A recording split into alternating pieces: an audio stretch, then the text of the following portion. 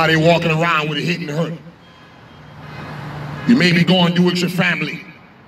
You may be suffering domestic violence in your home. And you're going to work and nobody knows how hurt you really are. And many of you are going through stuff even on the job with your co-worker who are witches and warlocks, who are jealous of you, who try to get you fired off the job because they get simply jealous. Well, they messing with the wrong person, especially if you're a child of God. Because the Bible said in Isaiah chapter 54, verse number 17, there's no weapon, that is formed against thee that shall prosper.